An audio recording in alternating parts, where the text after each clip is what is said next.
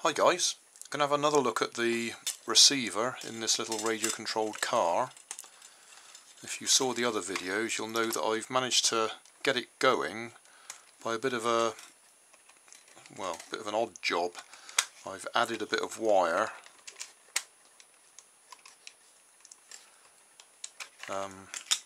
that's unconnected to anything else, and that seems to have bypassed something and it now works.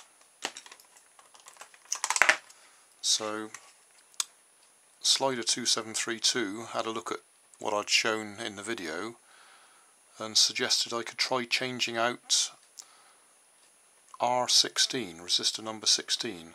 I'm guessing that's on the basis of that's the previous component to the one that I've bypassed. So logic says if you've had to bypass it, that might be the faulty one.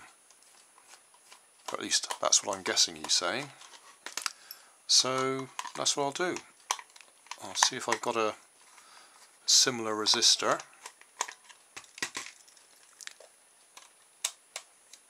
And swap it out.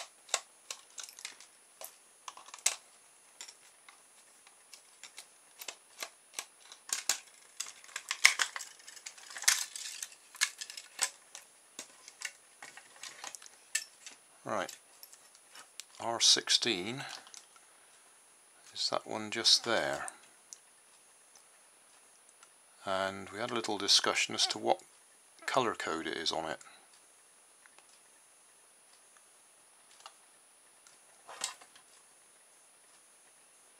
And I'm not entirely sure.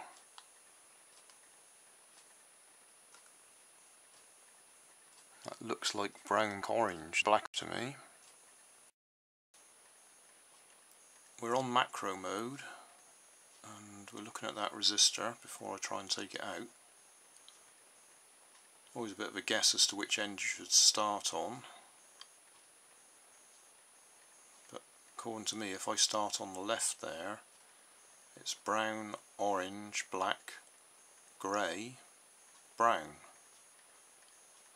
So it's a 5-band resistor. Brown at the beginning is a 1, orange is 3, black is 0, grey or silver should be 8, and the brown at the end should be 1% tolerance. I hope the camera's focused on this. I've desoldered one side of that resistor, so that's now hanging in the breeze. And if I try my transmitter, nothing happens now. If I can push that back in again.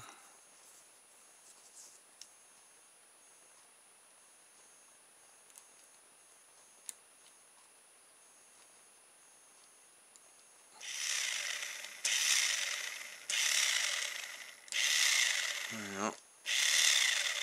So that resistor is actually doing a job. There we are. I've moved it out so it's not touching and it's not working. But it doesn't look like it's that resistor at fault anyway, because I've actually put the meter across it and measured what it is. So it's not faulty.